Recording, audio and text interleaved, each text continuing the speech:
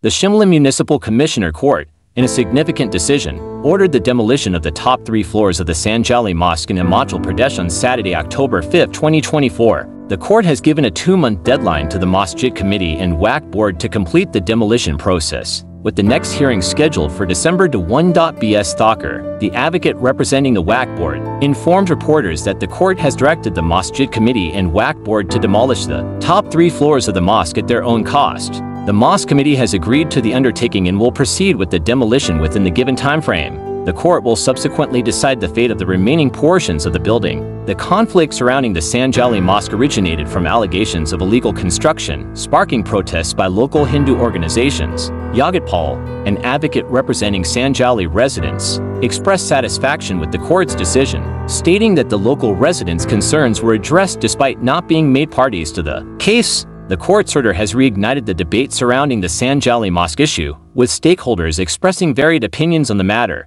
As the demolition process begins, all eyes are on the upcoming court hearing to determine the final outcome of this contentious case. The situation highlights the importance of adhering to building regulations and the consequences of noncompliance, while also raising questions about the role of political interference in such disputes.